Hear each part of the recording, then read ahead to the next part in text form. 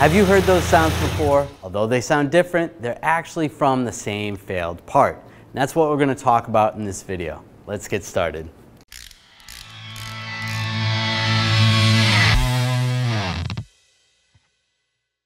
Those two sounds you heard are actually from failed starters.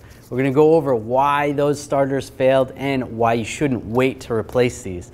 And if you need parts or starters for your vehicle, make sure you get those at 1aauto.com. Now, every starter is located in a different location, so let's take a look. On trucks and large SUVs, it's actually really easy to access the starter. They're right near the transmission, and there's a lot of room under there. And on smaller vehicles, it may be harder to access the starter. There's not as much room in that area. Some vehicles even have the starter underneath the intake, and you're gonna have to replace those gaskets while you're doing the starter job. These are the two failed starters from the sounds you heard. Before we look into these, we're going to talk about how a starter actually works. There is a solenoid up here where you have the connections that go to it. So you have the power that's going here, and that's going to be hot all the time, so it's always going to be battery positive. Here is the switch, so when you turn the ignition switch, that is going to put power here, and that's going to command the starter on, and you have a ground here. The ground is not attached to a ground wire itself, it's grounded through the body, but then you have a wire that comes to the solenoid so that you can activate the solenoid. When the starter is activated, this little gear right here is going to pop out and it's going to turn a flywheel that'll be spinning. And when the flywheel turns, that turns the engine over. Now I have a jumper wire. It goes through a switch and there is a fuse there just for safety. Put this on here, and then this is going to go to the switch here. So as if you were turning the key to turn the starter on, that's what the button emulates.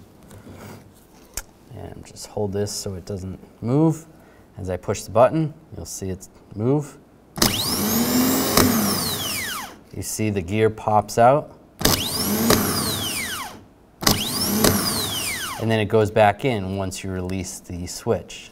And that's how a starter motor is supposed to work properly. So these both failed in different ways. Let's just test these out and show you how they failed. This time I have another jumper wire going from the ground to where it attaches to the solenoid. And you can see it moves. With that added jumper wire right there, that's actually bypassing this little braided section of wire that grounds the body of the starter to the solenoid. Now that, as you can see, it has failed. It is green. It's about to break completely. When we were trying to get this vehicle to start, it was extremely hard. We had to use 2 jump packs, and even then the vehicle would crank very slowly. And it happens to be that little ground right there. That's what's going to cause that. Eventually this ground will break and the starter's not going to engage at all. So if you have a slow cranking vehicle, this could be your issue. Now this starter is a different situation. When we had the starter engaging, you actually heard almost like a grinding noise, like a little bit after the starter had started the vehicle. And that's because this little gear right here actually stays out. There's nothing retracting the gear.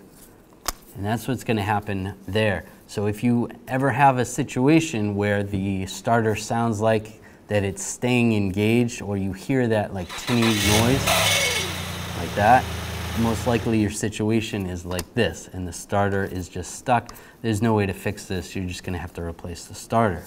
Now, this starter has burnt up, so I don't know that we can hook this up to the jumper. We are going to try it. And it's trying, but it's not spinning. It's just moving. So this starter obviously has failed, so that would need to be replaced. That's pretty neat. 2 different symptoms for the same exact failed part. Now, in these situations, they both have to be replaced. There was no way around it. And there's nothing we could have done to prevent this. Replacing the battery more often than not, or an alternator, it's not going to cause the starter to fail. It's just the way it is. Those are some symptoms you may find with a failing starter. So don't put that off. Make sure you get those parts at 1aauto.com. If you enjoyed the video, subscribe to our channel, ring the bell, turn on all notifications so don't miss any of our videos.